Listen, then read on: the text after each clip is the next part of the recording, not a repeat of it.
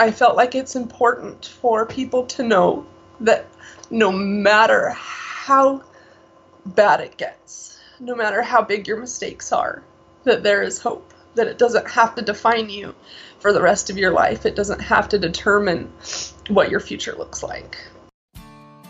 Hey there, Mama. Welcome to the Marvelous Moms Club podcast. I'm Kirsten Tyrell, and I am the host of this awesome podcast where I get to sit down with moms from all over the world from various walks of life to share their stories of inspiration, knowledge, and all kinds of good stuff to remind you what a truly marvelous mom you are. So sit back and relax, or plug your headphones in and keep doing whatever you're doing, and enjoy today's episode of the Marvelous Moms Club. Hello, everybody. Welcome to today's episode. I'm chatting with yet another Wendy. I love that there's so many Wendys involved with the Success Through Failing project. But yes. Today, it's Wendy Starling Gardiner, and she has quite an intense and very interesting story to tell. I don't know how intense we'll get here on this little podcast interview, but you guys will definitely have to get the book so you can read her full chapter, because she's got lots to share, and she is going to share as much as she can here with you guys today. So welcome to the podcast, Wendy. Thank you. So fun to chat with you. She's such a beautiful lady sitting across from me today. It's so fun. I love what I do, being able to see all these smiling faces, willing to come and bear it all. Yes. I truly know it's probably really scary. I've been on the other end of this before, and it's like, you don't have as much control. You're just like, what are they going to ask? What are they going to say? It's so scary. So we'll keep it. A little nervous. We'll keep it as non-scary as possible. So, first of all, tell everybody about how many kids you have and mommy life. Mommy life, gosh. Okay, so I have 5 kids total. I have 2 of my own and 3 bonus kids. I love that term, bonus kids. I've been hearing that lately. That's awesome. Yeah. Mommy life is interesting, trying to balance work and family and all the different responsibilities that come along with both of those. And so I think it's a daily challenge of trying to figure out how to do it all and do it all well. Right. So how old are your kids that live with you? My 2 live with us full time, and my youngest is 10. And my oldest is 17. He's a senior and graduating this year. Oh my goodness. Old. You're not old. You're not old. You've got a long Seriously, time until you're old. I do not feel old enough to have a child graduating from high school. It's kind of freaking me out. I still don't feel old enough to be a mom. Like, I still think, did my mom, like, it's so weird. You know, you still have your memories of your own parents when you're a child, and you're like, did they have it figured out? Because I really thought they did. And now I'm like, oh, I don't know what I'm doing. They probably didn't either. Probably not. Such a weird feeling to keep being the grown-up when you're going to, like, parent-teacher conference and you're the parent. And you're like, what? Tonight, in fact. Yeah. Yeah, it's crazy. So that's fun. That's awesome that you've got, you know, the older set of children going on. You're past the baby phase. But you've had a really interesting kind of rocky background. So dive in wherever you want to start. And just start telling us a little bit about, first of all, maybe tell us about your business and what you do and what you've done. Well, I have 2 businesses. I own a real estate brokerage company. I've been in real estate for about 10 years. My mother before me has been doing this for about 30 years. And wow, runs in the blood. So, you know, found myself a single mom and trying to figure out what I can do to be a mom and work and provide for my family. And I'd gone to college and was looking at being a counselor, but it just didn't pay enough. Mm-hmm. And it didn't have the flexibility that I needed. I had 1 child and found myself with another one on the way. So yeah, the decision to do that is definitely not one that I regret. I love my work in real estate. There's just a magic to helping people create, you know, a home that's going to serve their family and create memories with their little ones for years to come. That's pretty neat. Yeah, that is kind of fun to be part of. I love that. And it's great that it was flexible for you. Yeah, absolutely. I can't think of anything else that would give me the opportunity to be able to show up for field trips and parent-teacher conferences and you know, soccer games and things like that. Yeah. So cool. So I love it. And then, you know, the other piece of that is taking the journey that I have had and the troubles that I have seen throughout my interesting life and finding a way to use those to help people who are going through similar circumstances. And so that's the other piece of it. And that also offers flexibility and way more emotional gratification than the real estate does. Okay, so speaking of your story and kind of how that's played a role in it, I know that there's so much to it and there's so much that you can share. So share as much as you want, and maybe where was the pivotal moment? Where would you say like your story begins as far as all the Everything. all the baggage, yeah. All the guck. Yeah. Well, I think it begins very early on in life. And I didn't find out till much later. Sorry, I'm a crier. It's okay. So. I'm a crier too. I'm prepared. Right, tissues.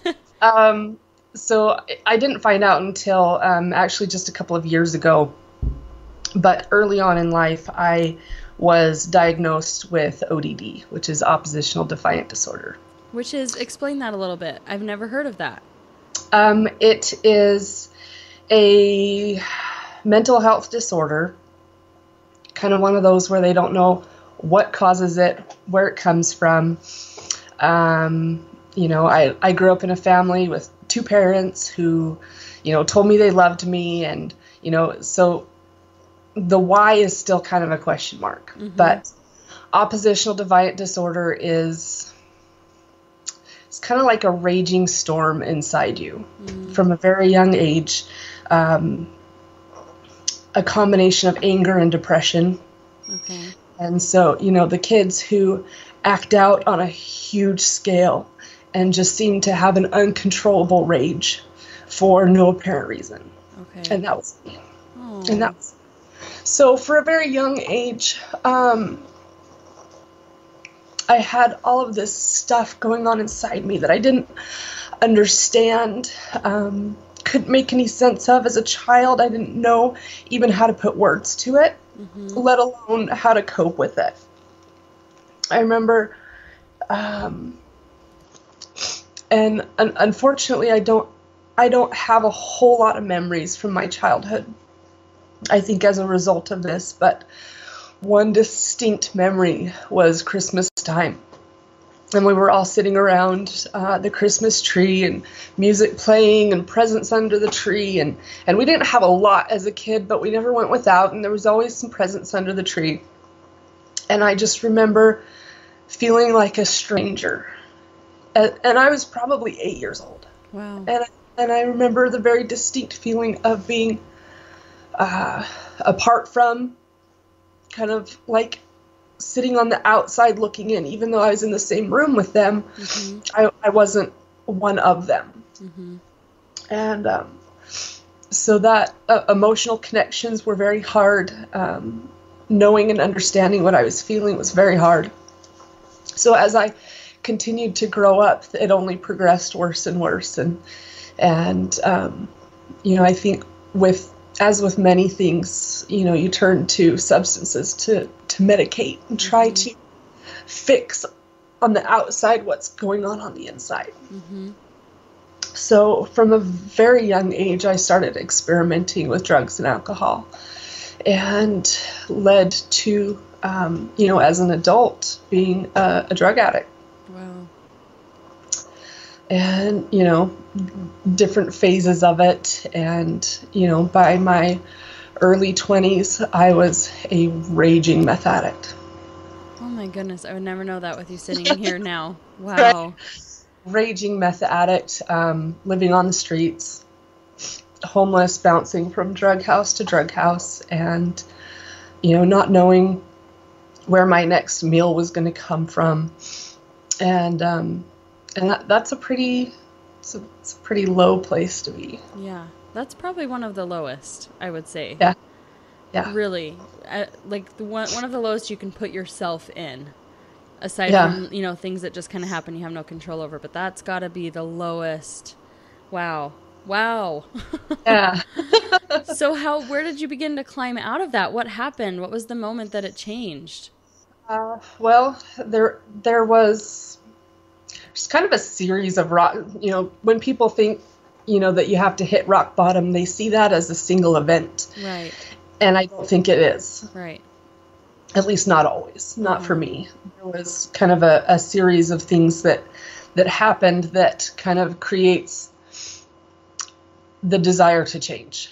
And, kind of an old adage in recovery is people won't change until staying the same becomes more uncomfortable than the discomfort of the process of change. Right.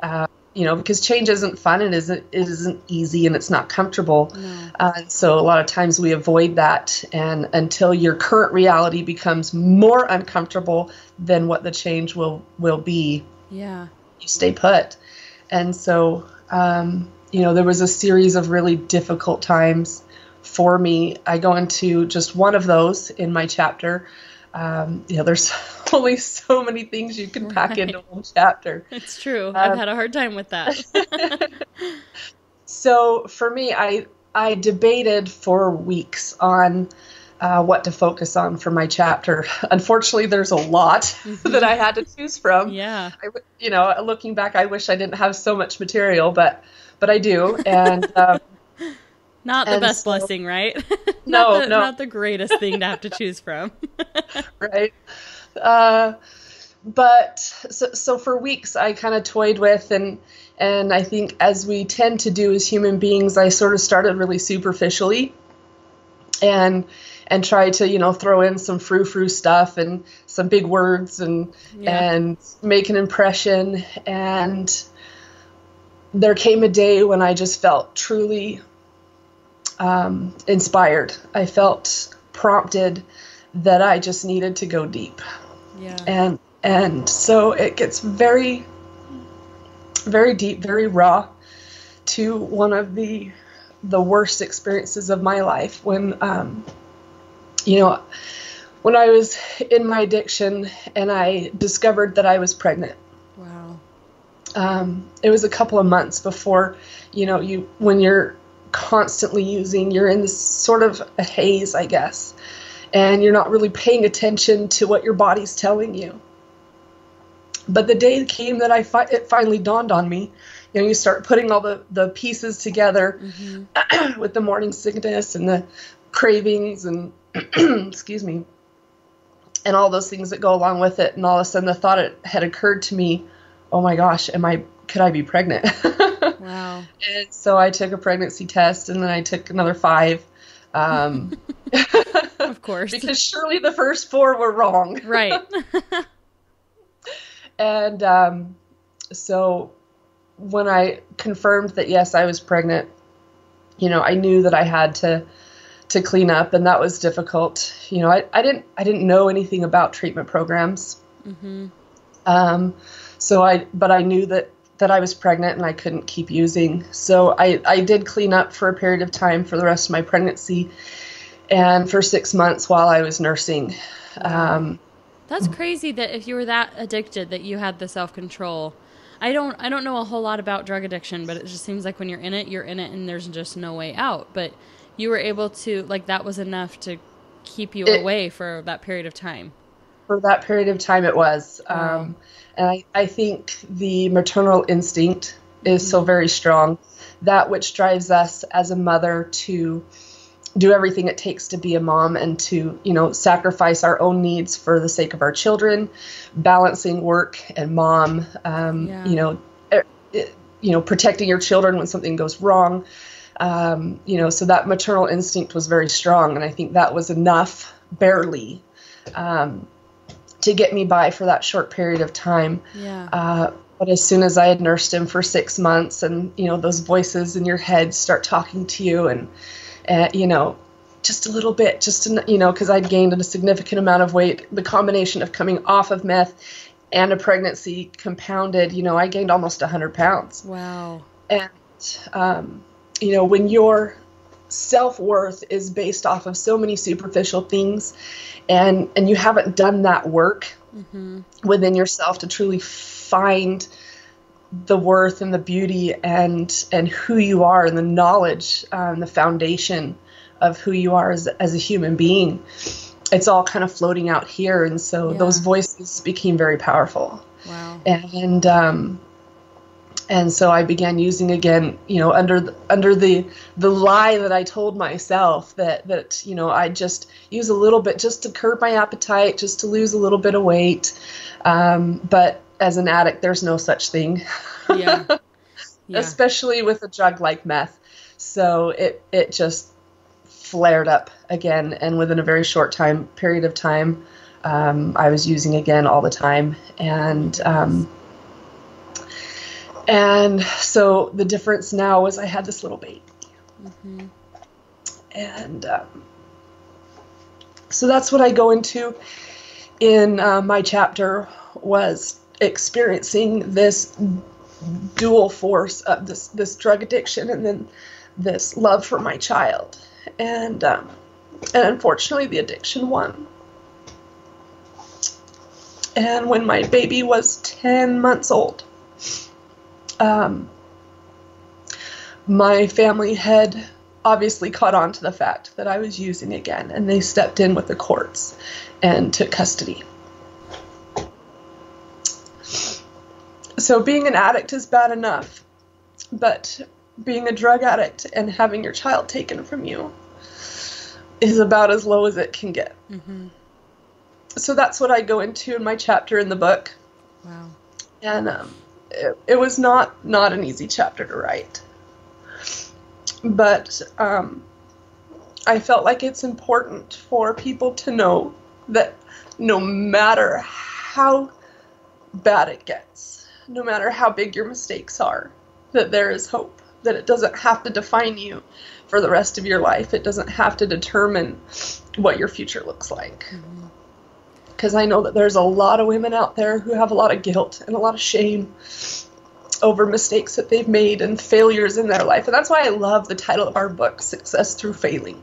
Finding your greatest gifts in your darkest hours. Mm-hmm. Because truly things got very, very dark for me. Right. But that didn't have to be the end of my story. And so that's why I chose to share that. So glad it's not. I mean, it's just crazy because I don't know. Like I said, I don't know a whole lot about drug addiction, but it just kind of seems like once that's your life, that's it. And seems like such a daunting task to overcome. So to see you sitting here now, like totally clean, totally happy, years later, and able to share this in a story, like in a book, is really mind blowing to me. And it really puts in perspective like the full scope of failure. You know, it's not just like making little mistakes or failing at a business. It's like, wow, that was a fail. Failed at my whole life fail. Yeah, totally. But it did not define who you are now, and it does not mean that you're not capable of success. And look at all the successes you've had since. So we'll bounce from the negative, sad stuff into the happiness and seeing where you are now and how that's changed the person you are and how you're using that for good. So how are you using that for good and to help others?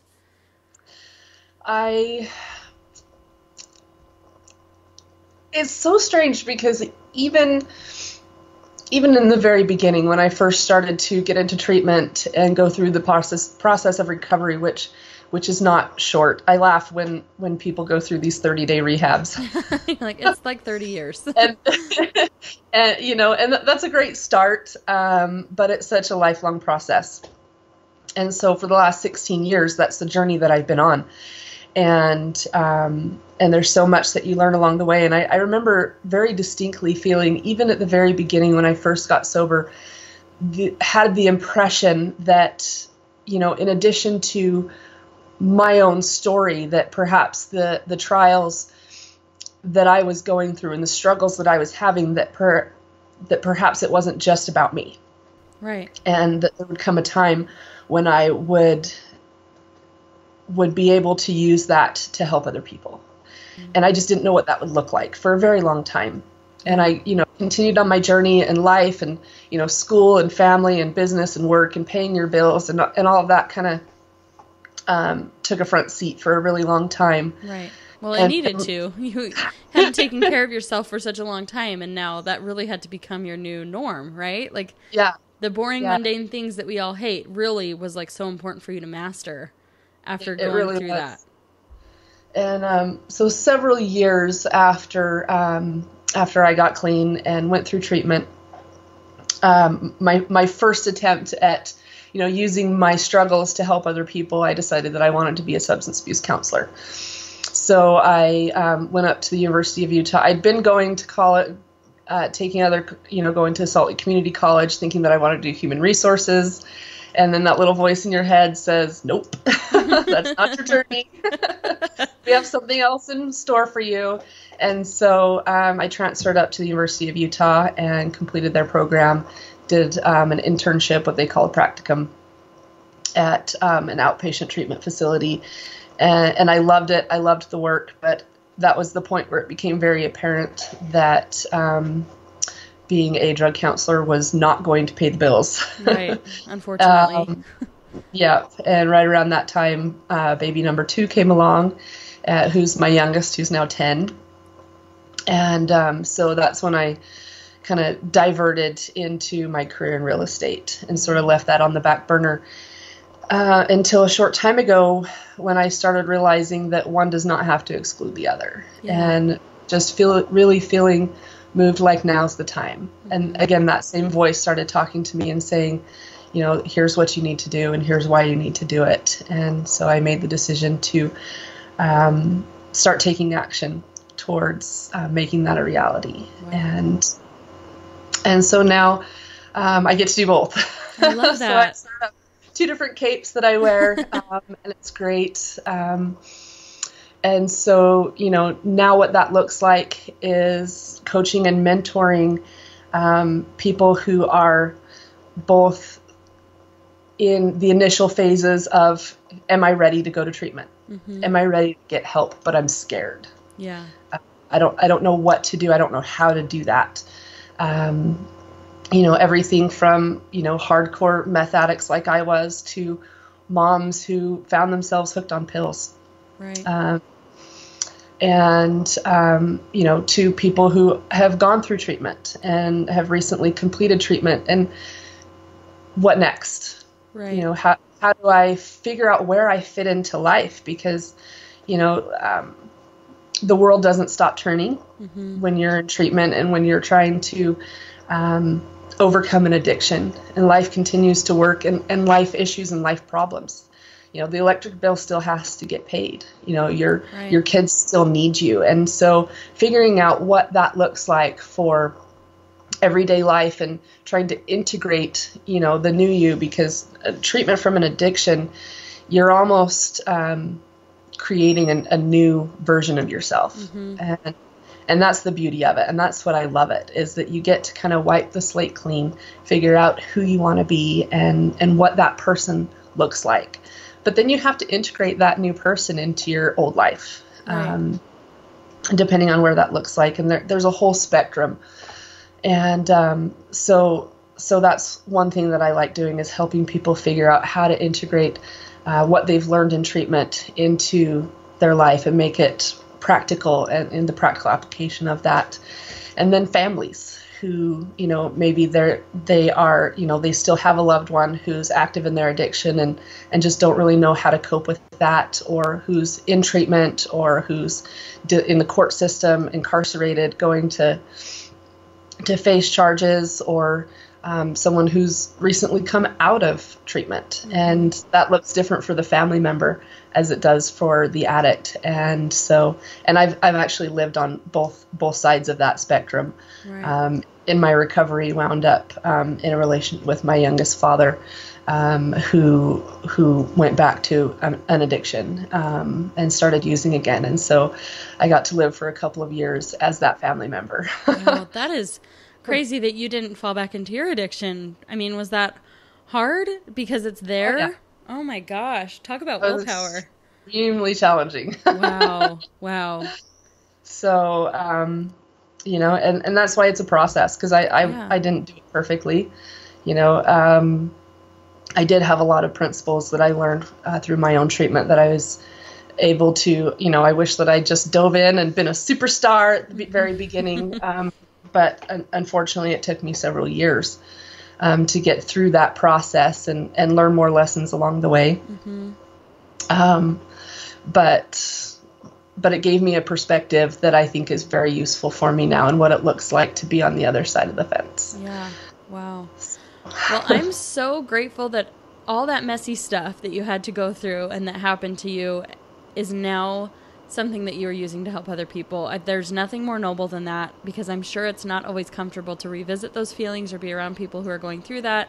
It mm-hmm. has to surface a lot of your own memories and your own feelings of when you were going through it, for sure. So, but to be able to still do that and literally make the world a better place by helping other people come out of that dark space is something so amazing. And so I think you're amazing. I think you're truly marvelous. Jazz hands. Yes, that's me. But really, the thank you so much for sharing that here on the podcast. I really look forward to reading the darkest, most vulnerable parts of your story and preparing with my box of tissues, which I'll probably need to read the entire book, but really particularly yours. Wow. Amazing stuff. Thank you so much, Wendy. You're such an inspiration. And I will link to everything in the show notes so people can keep up with you and check out the things that you offer with your business and follow along with your story. So thank you again for sharing. I really You're very appreciate welcome. it. No problem. Good. And to the rest of you guys listening, have a marvelous day, and we'll see you on the next episode. If you want to come and hear myself and some of the other authors from Success Through Failing speak and share even more of our stories, come to the summit on February 4th in Sandy, Utah. To get your ticket, go to summit.successthroughfailing.com. And if you're unable to attend in person, you can also live stream it. Head over there right now and get your ticket, and I will see you at the conference.